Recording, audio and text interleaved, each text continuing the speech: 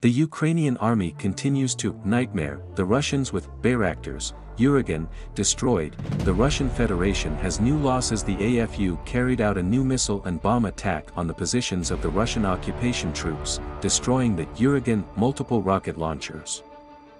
The Ukrainian army continues to destroy Russian armored vehicles, artillery and manpower from the air using Bayraktar attack drones.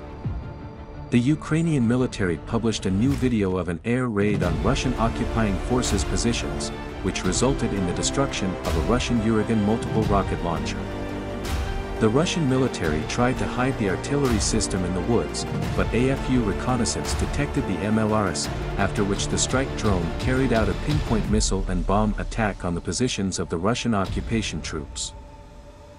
The AFU drone strike drones are one of the most serious advantages of the Ukrainian army, which through serial missile and bombing strikes causes systematic damage to units of the Russian occupation troops.